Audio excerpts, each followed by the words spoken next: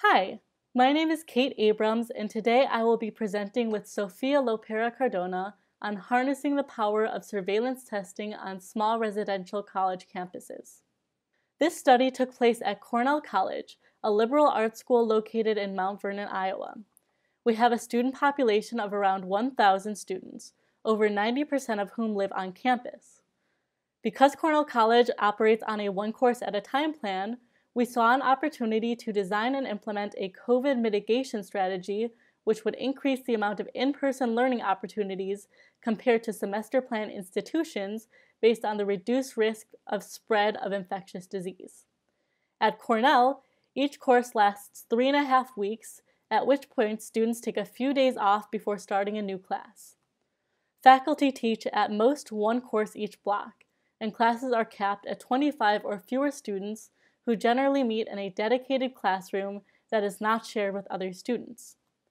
These small classes, combined with no overlap between classes, limits interaction between groups, thereby reducing risk for spread of infectious disease. This past summer, our research group worked on designing a testing strategy that would allow for the safe repopulation of campus in the fall. The goal was to design and implement a combined mitigation strategy and testing strategy in which each infected person, on average, infected less than one other person, also known as an R0 of less than 1. Testing every person every week would not have been possible because of staffing and facilities limitations, as well as concerns regarding compliance. Students generally tend to stay in groups either by extracurricular activity, class, or otherwise. Thus, the testing strategy could focus on networks to monitor for asymptomatic disease. One factor that we had to consider when choosing a testing method was timeline for returning results. The longer the turnaround time, the higher the possibility for transmission from an infected asymptomatic individual to a healthy individual. The policy is that after testing, the individual is not allowed to interact with peers until they receive their results. This is not too demanding because the Sofia 2 analyzer provides results in 15 minutes, which generally allows a tested person to receive an email notification of their disease status in under an hour. Now I will turn it over to my colleague, Sofia. Thank you, Kate. Point-of-care tests became the focus of our attention due to their easy implementation. Here we have the 3 different point-of-care testing options we consider.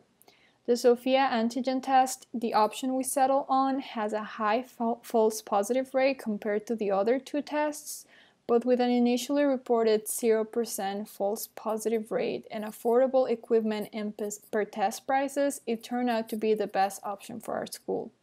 For comparison, we present here the costs of other 2 common tests offered at Cornell College, the flu and strep A tests. Because we did not know which groups and interactions were likely to produce the highest spread of COVID-19, we created a stratified testing strategy. The 3 strata we created were contact level, residence hall floor, and employee status.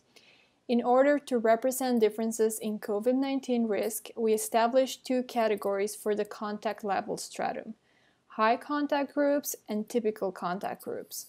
The high contact group includes music groups, athletic teams, admission staff, and students and professors involved with in-person classes.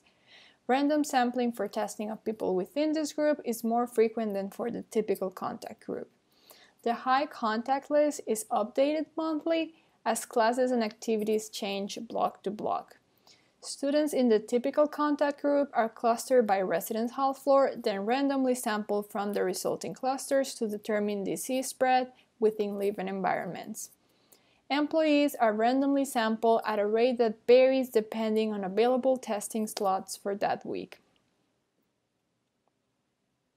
Surveillance testing, along with other safety measures, have allowed us to have in-person learning for many classes throughout the year 2020-2021. This has particularly benefited STEM and arts students whose access to meaningful hands-on experiences has been limited during the pandemic. Other students in hybrid classes also had the option to spend some time in a physical classroom if they so desire. Overall, we've had a cumulative positive test rate for students of only 1.3% and 1.6% for faculty and staff. More recently, as positive test rates on campus fell to 0% and the disease prevalence in our local community has been very low, in-person events and activities have partially resumed. This graph presents a comparison between Cornell College and our county's positive test rates from January to April. As seen here, outbreaks at Cornell College do not line up with outbreaks in Linn County and vice versa. These observations will be elaborated on our poster. Thank you very much.